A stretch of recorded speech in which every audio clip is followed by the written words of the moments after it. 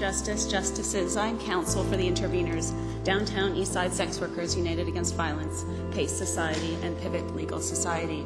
Organizations that are committed to defending the rights of downtown Eastside sex workers. This piece of litigation that these three women initiated has the potential to shift the legal landscape in Canada fundamentally, change everything in terms of sex worker safety. And so what's going to be really amazing about our trip to Ottawa is that it's this huge journey for us as a collective and as a community as we take this fight to this highest court. Pivot is not just trying to go to the courts and win a single lawsuit on behalf of sex workers. Pivot is trying to effect social change, very broadly speaking. No matter what comes up today, we will always continue to fight. Woohoo! For justice and right for sex workers. Woohoo! Yes!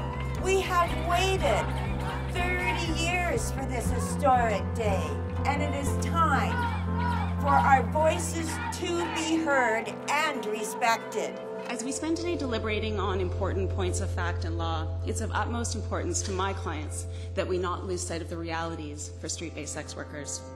They come to you from a community that has experienced an epidemic of missing and murdered women, a community in which sex workers struggle to survive under the laws at issue in these appeals, laws that prohibit safety and protection, and laws that deprive them of their personal security. We all know that this is home to Canada's worst serial killer who preyed on sex workers from this neighborhood. And it's not an easy thing to get, try and live through and try and sleep at night wondering, should I go out tonight? That guy's still out there. Should I do my rounds?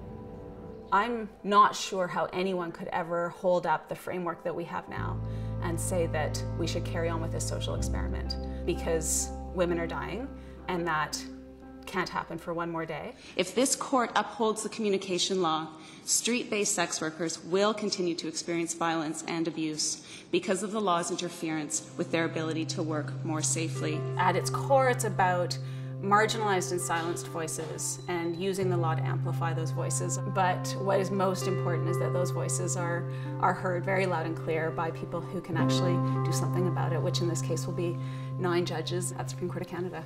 I think that there is an amazing opportunity right now to replace this regulatory regime. At tab 5 of our condensed book, you'll find a bad date sheet.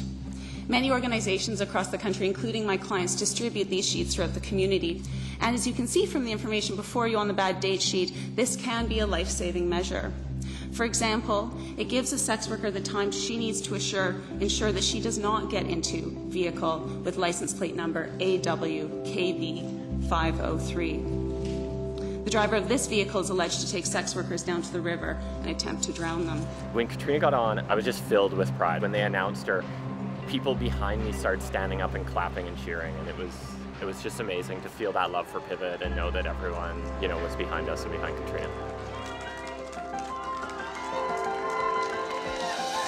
It was great. I felt like in those 10 minutes I got to really connect with the justices, actually, and I think the point of connection was really around the bad date sheet. So despite the fact there's so much I felt like I wanted to say, I felt like that moment was really precious.